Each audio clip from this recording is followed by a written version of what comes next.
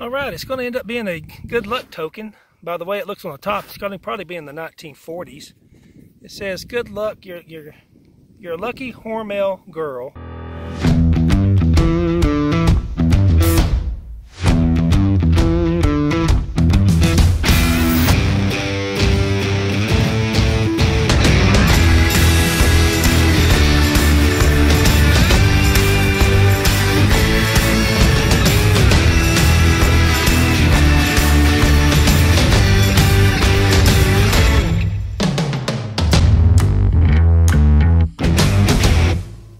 Oh, what a beautiful day it is today. It is a Saturday on a crisp, cool morning in the fall. Trees are turning, leaves are falling. Oh, it feels good. Got a location today, about an hour away. I'm fixing to go pick up Army Man. Y'all know who Army Man? I haven't hunted with Army Man in quite a while. And I'm gonna pick him up. We're gonna go to this location where they have found an old cannonball. And so we're gonna go up there and hunt that location for a little while. Then we're gonna move on to a town about 30 miles away and hunt where my daughter's moving this week. And we're gonna go look at her house and see what we can find in her yard as well. But hopefully we'll have a good day. And if we find anything, we're definitely gonna turn the camera on and we'll show it to you. Until then, I'll see you out in the field. Well, we made it out here to the land. And it's got some big old trees. We got a big oak tree right over here, a big oak tree right over here, and probably a 200-year-old pecan tree right here. This land is my distant family on my grandmother's side. It's the Morrow land, and it was a land grant back in the 1840s. They've already found one cannonball out here on this tree, and they just showed it to me. It's a real cannonball, 2-pound ball. And so we're out here today. I got Sean with me, Cheryl, and her husband.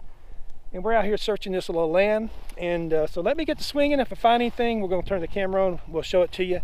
It dates back, so maybe we'll find some good treasures. Let's keep going. All right, got a 15-16 on my Equinox I'm hunting with today. And this is the first decent find of an old relic. It's an old pocket watch, pocket knife. Pretty much toasted up, but hey, that's the first good find. At least it's a sign of good human activity. So let's keep on going for some old relics and maybe some old coins. All right, let's keep looking. Well, I was getting the 25 right here and got my first weedy. All right, if there's a weedy out here, there's got to be some silver out here. I don't know the date on it yet. It's I have to look at it in a second and tell you. All right, Army Man's hollering at me. He said he's got something over here, kind of a relic. Let's go over here and see what he's got. Well, where are we at? Oh, okay. Oh, looks like we got a silver plated spoon. Yep, that's what it's going to be. I bet if you clean that back off right there, it says silver plate. Probably Rogers. Yep, Rogers. Silver plated spoon. All right, we're getting right on top of the homestead here. Let's keep at it. There's our buddies today, the cows. All right, let's keep going. All right, I was getting kind of a mid-tone here. It was a low tone, like a 11. Had a piece of iron in the hole. It's an old buckle. It's an old belt buckle. All right, we'll keep on going. All right, got another good signal here, 2021.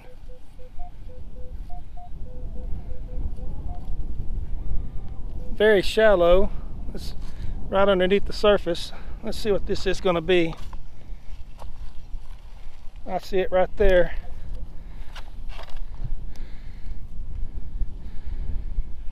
That is going to be an accordion reed. It's got the note right there.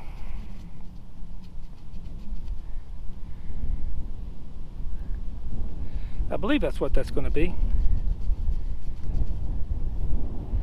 Yeah, just an accordion reed. All right, find those in old home sites all the time. Let's keep going. All right, got a solid 22, just like the other 22 a while ago. This is going to be a wheat penny. Let's see if we can clean it up. And pretty smooth on the back side, so it's going to be an older one.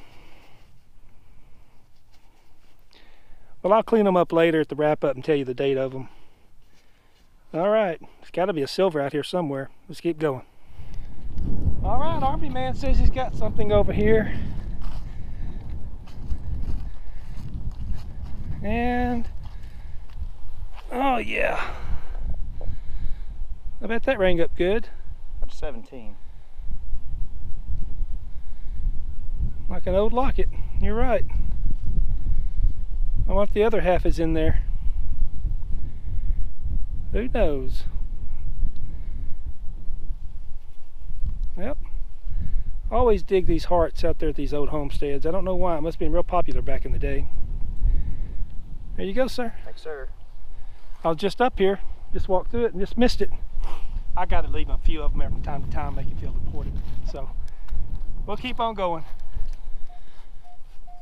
Well, I'm going to live dig this one. This is ringing up at 25, 26, and it's very, very tight. So this is definitely going to be a coin. I don't know if it's going to be what type of coin it's going to be, but we're going to find out together.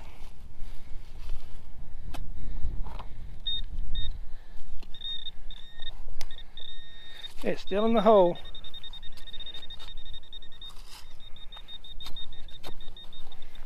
All right, let's keep the camera on it where you can see it.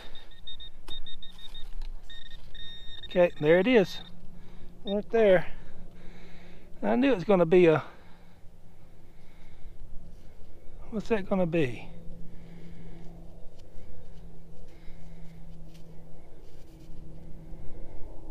It's going to say...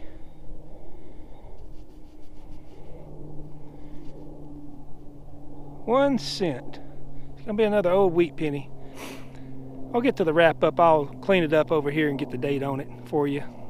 Looks like it's going to be one of the older ones, as smooth as it is on the back. All right, let's keep going. Well, we got a 15 about 4 or 5 inches down. I think I bent it with my shovel right there. Got another silver plated spoon, close to where we dug the other one earlier. All right, let's keep moving. It's getting a solid 29 or 30. This is what you would normally dig up in these old homesteads. Know what that is? Getting the light. It's a range guide for an old horse and buggy. All right, still looking for that silver coin. Let's get at it.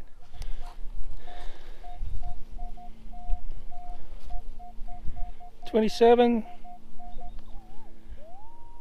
6 inches deep. Let's live dig this one. See what we got here.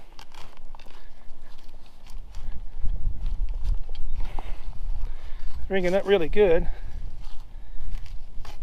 Could be another piece of copper. Could be another wheat penny. I don't know yet. All right, it's out of the hole. Let's see what we got. It's gonna be right there. Well,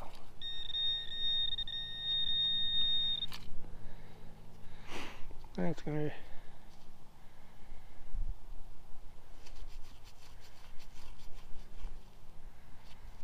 be a Frigidaire handle. Oops. Frigidaire. Ah, it's aluminum, that's why it rang up good. All right, let's keep going. I can read, and I just found this little toy car. Check that out. Check that out. Still got the wheels on it. I'll clean that up, and that'll be a nice little find right there. Let me clean it up, and we'll get another picture of it. Well, it looks like some 1930s style of car, and still got all 4 wheels on it. I'll clean it up later and see if we can get the name. It's probably a Tootsie Toy. But I like these old cars. I have a collection of them. Well, that's a nice find. Haven't found a lot today, but that's a good keeper there. All right, let's keep going. All right, I got a 26-27 high tone here. About 6 inches deep. Let's see what we can come up with. We'll live dig this one. Maybe a mason jar lid. But we'll find out. We'll see. All right, it's out of the hole. It's gonna be right there.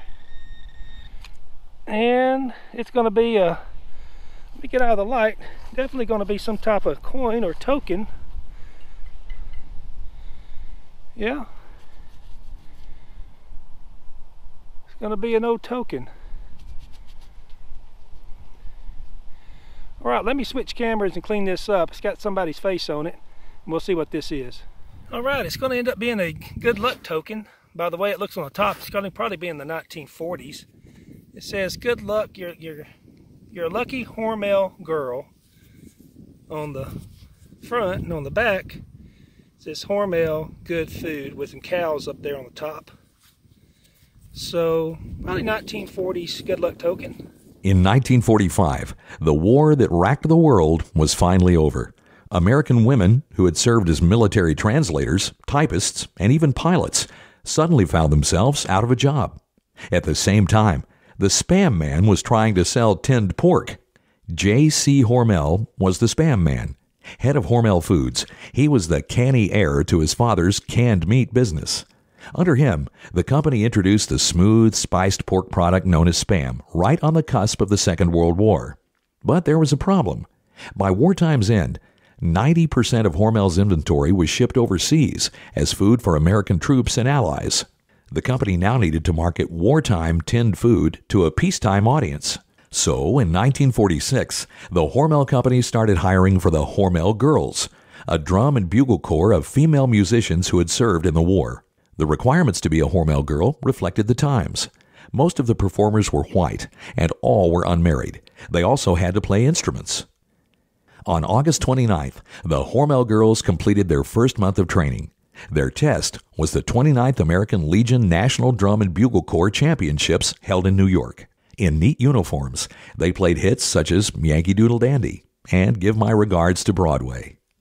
They marched in parades, played in shows, and sold Hormel products, especially Spam, door to door. Advertisements proclaimed that when talented ex-GI drum and bugle girls came to town, they distributed free Spam or chili in stores. Driving 35 matching white Chevrolets, the performers proceeded like a caravan, drawing attention wherever they went. In 1948, the Hormel Girls went to Hollywood and took to the airwaves. While before they had played a mix of military and popular music, the music with the Hormel Girls show featured big band music, punctuated by regular reminders that Hormel's chili and ham was the best. It proved a good combination. By 1953, the show was number 4 in the yearly Nielsen rankings. The Hormel Girls were famous. Soon they stopped going door to door and only pitched Hormel products to stores. The girls earned bonuses for selling lots of meat with a premium for Spam sales. But selling wasn't the main requirement. It was still all about performing. In the early 1950s, the show expanded to include dance. The Hormel Girls wore elaborate costumes and performed for locals and grocers. As the group reached its peak, many newer Hormel Girls were photogenic professional musicians instead of GIs. But in 1953, the show came to an end. The caravan was costing the Hormel Company $1.3 million a year, and J. Hormel was sick and would die in 1954. As television proved to be cheaper advertising, the last performance was held on December 13, 1953. Hormel Girls went on to other jobs at the company or in music, but there was no denying their effectiveness. In the years that the Hormel Girls performed, Hormel's sales doubled, and Spam successfully made its transition from food of necessity to classic Americana. Well, this is the wrap up for the day. We hunted that old farmstead. Really didn't find a whole lot. We came over here to my daughter's house here in another town about 30 miles away, and we knew there was not going to be anything out here, but we wanted to check it out anyway. But here we go. This is Army Man's finds. He got him a lot of trash. We dug a lot of these ball and mason jars. Here's all my trash, tons of them as well. A bunch of iron, shotgun head stamps, just everything you would think in an old farmstead. Got this cool little thing. I think it's maybe off of gas. Really not sure what that is. That's pretty neat. He got him a couple of pennies and dimes, a couple of spoons, got him one Wheatie, 2 silver-plated spoons. And I got a Rains guide, a Frigidaire handle, a couple of bullets, no pocket knife, and I whacked that one good. Another spoon there. Old toy car here at this house, a couple of organ reeds at the other location of Old Buckle. I got 3 wheat pennies, don't even know the dates. I'm probably going to think 30s or 40s, but to me the best find of the day is probably going to be this token. It's going to be your lucky Hormel Girl. You got to be lucky to be called Hormel, don't you? But it's probably a World War II token. It's got a pig and a cow and a sheep on the back, Hormel Good Foods. But I'm going to research that a little bit more and see. I would think that'd be 1940s. But I think that's my best find. Army man's best find is going to be this locket. He couldn't find the other half of it, but anyway, there's all the trash. Here's all the treasures for the day. I did get a few more coins. Let me pull those out. Somewhere in here I got some coins. Yeah, we dug at this house, so yeah, got a few coins there. No silver. No, I got 1 wheat penny out of the deal. I don't know which one it is.